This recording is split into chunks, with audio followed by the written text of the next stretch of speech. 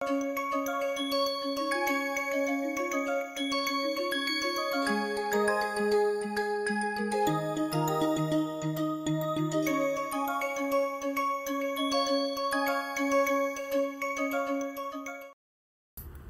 far we have discussed various types of properties and various results involving those properties. So let us do a quick recap. We have discussed iterated elimination of dominated strategies in order to find some equilibrium of the game. Then we have talked about preservation of equilibrium when we do this kind of iterated elimination. We have defined the stability notion by pure strategy Nash equilibrium and security notion by min-max, max-min strategies. And we have shown that these two properties, these two notions, coincide in the case of this special game called the matrix games. And then we have also looked at certain kind of games where pure strategies may not exist. Pure strategy with Nash equilibrium may not exist. And one such game is given in this figure, where we cannot find a pure strategy Nash equilibrium. So that is one reason of refining the equilibrium notion, as we have done in the past. When we could not find dominant strategy equilibrium, we went for the pure strategy Nash equilibrium. Now it's time to weaken it even further, and therefore we might get some other equilibrium strategy. And also from an application point of view, if you think about the first example that we have given for the neighboring kingdoms dilemma, we have seen that we just made an assumption that the kingdoms can either invest entirely on agriculture or on warfare. That was for simplicity. But in practice, there are cases where the whole resource of a specific kingdom can be divided maybe equally between these two actions, agriculture and warfare, or maybe 1/3 and 2/3. How should we represent that in the form of a game?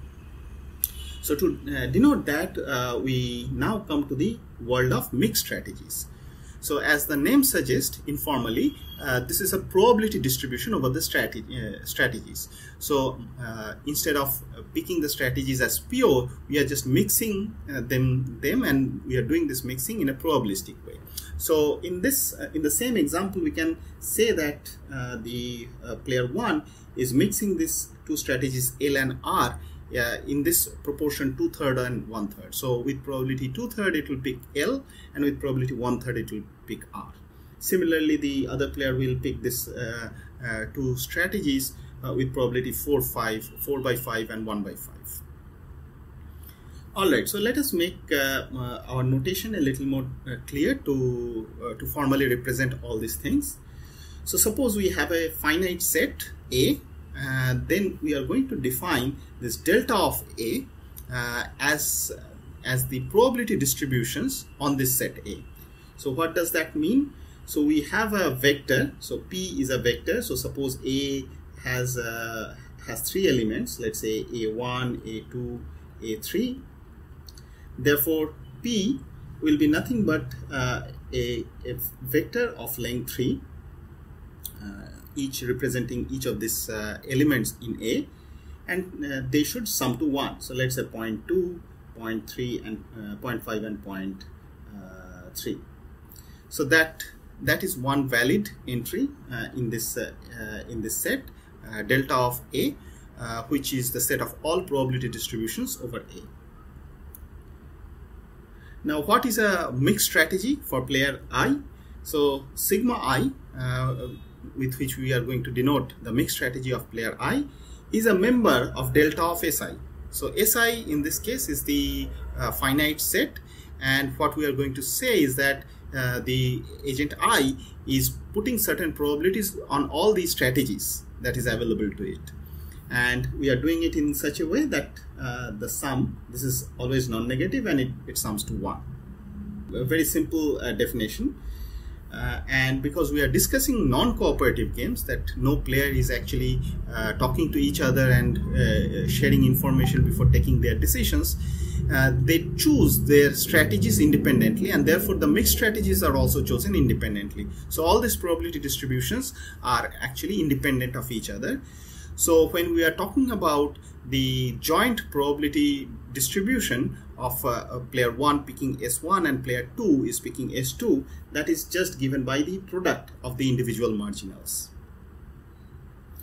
Similarly, these are all analogous definitions. So when we are using the utility of a player I at a mixed strategy profile sigma I and sigma minus I, and sigma I is nothing but one element in that delta of capital SI, and similarly for all the other players, if you list out their strategies, their mixed strategies, that vector of mixed strategy profile except player I is denoted by sigma of minus I. So this is the same notation as before. So how do we define, write the utility of player I when the players are picking their mixed strategies? So what it means is that we first look at the utility at a pure strategy profile S1 to Sn and multiply that with the corresponding probability of picking that strategy profile. So because these are all independent, this will just be products, and then you are going to sum over all possible strategies of all these players. So therefore you are getting an expected utility over all the strategy profiles, where the expectation is taken with respect to this probability distribution according to their mixed strategies.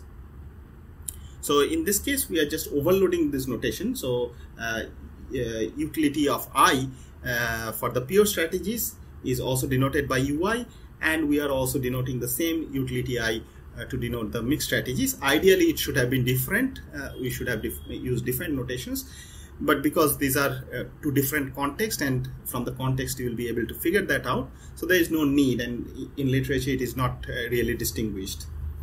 But yeah, so in this case I have explicitly written the whole utility expression just to make sure that you understand this the whole expression, how the utility at a mixed strategy is computed. So said as we mentioned before, utility at a mixed strategy is the expectation of the utilities at the pure strategies. And so all the rules of all the known laws of expectation holds. For instance, linearity holds. So we will make use of this fact sometime later, but this is just for an information. So what is an example of a mixed strategy? And let me illustrate with an example what is the utility at a specific mixed strategy profile. So let us look at the same example that we have shown before. So the game is the penalty shootout game, but now the players are not picking pure strategies, but they are picking mixed strategies. Player 1 is picking this 2/3 and 1/3, and player 2 is picking 4/5 and 1/5. So if you are looking at the utility of player 1, so we are only concerned about the utilities of player 1 in different strategy profiles. We are first going to write down the utility. So let's say the first utility here for player 1 is -1, and we are going to multiply that with the probability of occurrence of this strategy profile. So L comma L can now happen with probability 2/3 times 4/5, because that's the way player 2 and player 1 can pick this strategy. Similarly, if you look at 1, then you are going to multiply 2/3 and 1/5, and similarly you finish up 1/3 times 4/5 and 1/3 times 1/5 and multiply them with the corresponding utilities. This is the expected utility when player 1 is playing this particular strategy. So sigma 1 is given by 2/3 and 1/3, and sigma 2 is given by 4/5 and 1/5. Similarly, you can write down the utility for player 2, where this numbers will get replaced by the second entries here. You can also talk about mixtures of mixed strategies, that two mixed strategies are being mixed, but then that will also give rise to a new mixed strategy, and this kind of a notion is rarely used in practice, but it is good to know for your information.